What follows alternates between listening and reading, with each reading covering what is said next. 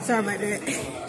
Yeah, so I wanted to come in real quick and say happy Valentine's. Hopefully y'all can hear me too, because there's a lot of noise in here. But I wanted to say happy Valentine's Day to all of you, everybody, single, married. You don't have to be in a relationship to enjoy yourself. I'm about to order really soon, so I'm trying to hurry up real quick. I think last time I came here, Breeze, if you ain't here before, let me know. But I came here when I think I was pregnant with my youngest child for like my baby shower. Thank you so much. I'll give you a moment and I'll check back. Okay, thank you. You're so welcome. Okay, I came in here for my baby shower for my second child, and I forgot what I ordered, but I texted one of my friends, entree, yeah, whatever.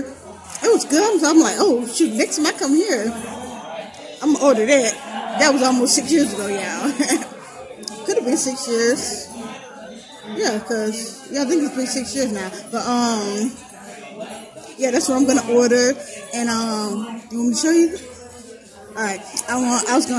This phone can't turn around, so I'm gonna have to hold on, y'all. Okay, hold on, y'all. All right, y'all ready to see him?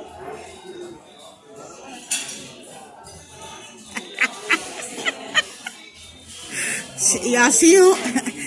That's who I'm on a date with Jesus. You feel me? I just want to let y'all know you ain't got to be in a relationship, or you ain't got to, I guess, settle, or just because you're single, it doesn't matter. Like, I should be the person, like, even if it wasn't a holiday, like, I feel like I needed a man, but you really don't. Now, I'm not the person to say, like, an anti-man bash or anything, but I know my worth now, and I'm not going to settle. So when God bless me with that right one, I would love to, experience holidays, such as Valentine's for him, but I don't have that, so I'm not going to stay home and move. I'm going to enjoy myself, and I advise y'all to do the exact same thing too. So, yeah, that's pretty much all I had to say today. I'll probably come back on and show y'all my meal too, if the Lord's will. Yeah. Thank you. I'm still waiting for my food, but I ordered the buttermilk fried chicken that comes with layered tomatoes, corn, black beans, salsa, but melted cheese over mashed potatoes. It's a fried chicken. I'm not really much of a mashed potato eater. Like, I'll eat more rice. I love rice. However, like I told you, when I tried that with my friend that time, I was like, wow, that's good. Mashed potatoes was good, so yeah, I'm gonna order that this time. And it's another meal I want to try too next time too when I come. Another one of my friends, she had that, and I was like, wow, that look good. It's something I would eat. It's called the Caribbean chicken and shrimp bowl, and that comes with chicken, sauteed shrimp, and peas tossed in with sofrito sauce with yellow rice. I love all of that, so yeah. If the Lord's will, I will be trying it next, y'all. I would have got it this time, but I ain't trying to spend all that money. I just got some water with some lemon in it. Yeah, back again. Yeah, I think I was telling y'all in another video a while back that every time I get a silk press done, it really don't last long. Yeah, my hair starting to get fluffy already.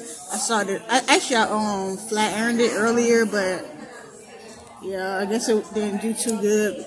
I guess it's too because I really wasn't trying to go piece. You know how how the stylist supposed to go by piece, but I really don't want to. You feel me? I ain't really got time for all of that. And when I was taking my hair out, I gotta be careful too, because my hair, it dreads up really quickly. Like, it don't take long for me to get dreads at all. So yeah, like even when I was younger. Oh yeah, also too, I know this ain't, you feel me, I'm just talking while I'm waiting, but every time you get your hair straightened by the Dominicans, they change the prices. Like the lady, before I even booked the appointment, she'll like, I'll let you know the price when I see how it looks. So I send her a picture, and she'll like, oh, okay, then it's gonna be this price. So by the time I get there, it don't jump up. So I said, wait a minute, I thought it was this price. She'll like, you got a lot of hair. They still shouldn't change the price. I know I got a lot of hair. A lot of people tell me I got a lot of hair who do my hair. Even people who don't do my hair. Like even when I think a while ago my hair was first like starting off to grow back again, and when I had like a baby fro, I was at a neurologist. They had to put something on my head to like, you know, make sure everything was okay in my head or whatever. And then I guess she was trying to put the thing in my head. She was like, "You got a lot of hair." Even a few months ago when I had to get something else done to my head, she was like, "You got a lot of hair." I know, you feel me? I always had a lot of hair. Even when I was younger, before I had a perm, my mama said I used to always pop the barrettes. That's why she had to give me a perm at an early age. So yeah, believe me, I know it's a compliment to me.